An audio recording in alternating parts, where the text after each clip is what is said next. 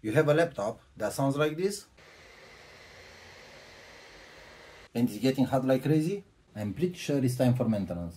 I bet that a good cleanup and some new thermal paste will gonna do the trick. Let's do it.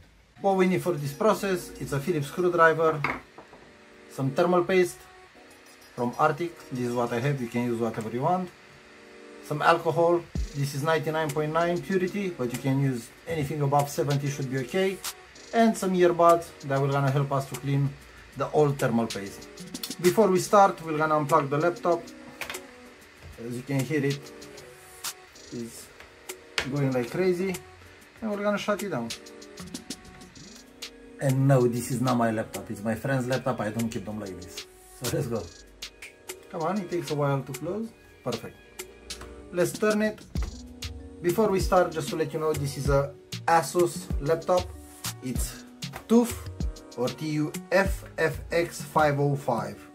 First thing that we need to do is take out the screws, and we have 1, 2, 3, 4, 5, 6, 7, 8, 9, 10, 11 screws. So let's start taking all these screws out. One important thing that you need to take in consideration is it has two types of screws. I'm not sure if you can see them, but they are two different sizes. The short ones, like this, they are on the lower part, 1, 2, 3, 4, and the one in the middle. So we have 5 short ones, and after we have 1, 2, 3, 4, 5, 6 the longer ones. Try not to mix them, as I'm pretty sure if you put the long ones in the middle or in the front, it's possible you have some issues. You can hit something that you don't want. To take the cap out, you can use a card or anything like from plastic that's thin and will not gonna scratch your chassis, the plastic of it. And what I've done, I've started from the corners, I've primed them, you know, and after you just raise them. If you're interested, I just use this spatula that came with the thermal paste.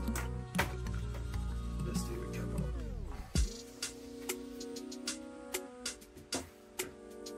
Whoa. The cooler from the processor, it's yeah, it's not even moving. Let's see if I can zoom in.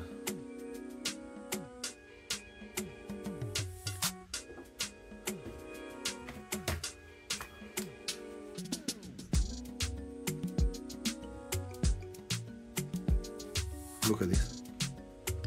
It's barely moving. So probably he never cleaned it. Not probably, I'm pretty sure he never cleaned it since he bought it. The second fan, it looks a bit better, but not wow. So let's take it apart. First thing that I recommend is unplug the battery.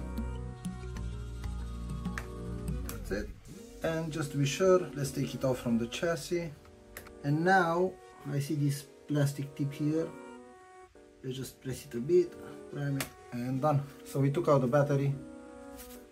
Bloody hell, even the battery needs cleaning. Doesn't surprise me. 4 years, no cleaning. That's a lot. And now we're gonna start with the fans and the radiator. Let's take the screws.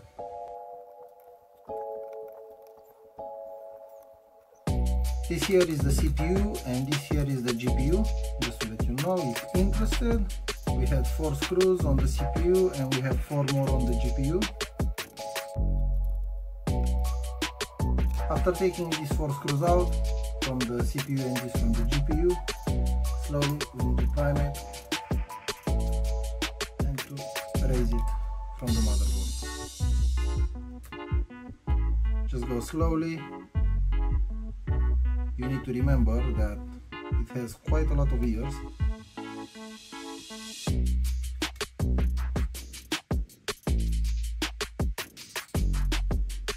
And that's it.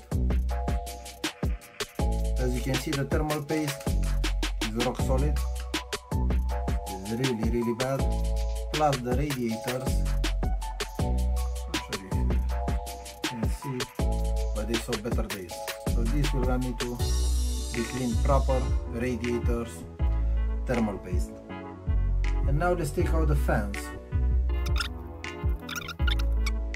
1, 2, 3. Perfect.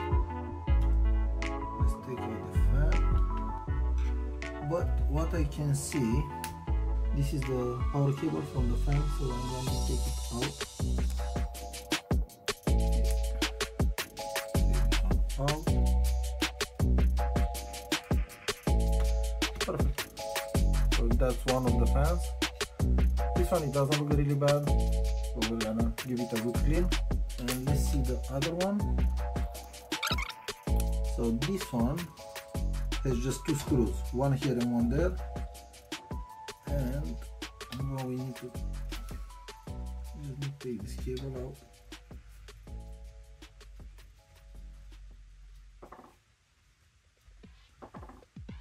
Okay, and of course we need to unplug it.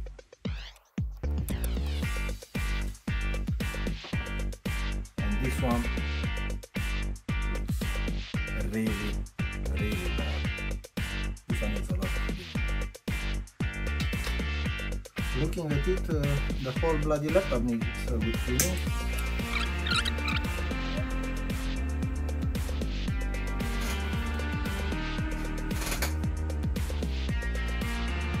The radiator looks clean, looks a lot better. It's not perfect. I'm gonna go one more time with alcohol over it, but it's almost there. The coolers are clean. Now let's add the thermal paste. So we're gonna put it on the CPU. Now what I'm gonna do, I'm gonna install the fans. This I could have done it before, not a problem. Now we're just gonna put the radiators, okay? And myself, what I like to do, I press it a bit, and then I just raise it and check how the thermal paste and everything made contact. After you took it out, I just added a bit more thermal paste on the processor, and you put it back again. This is how I do. It's up to you. I just like to double check everything.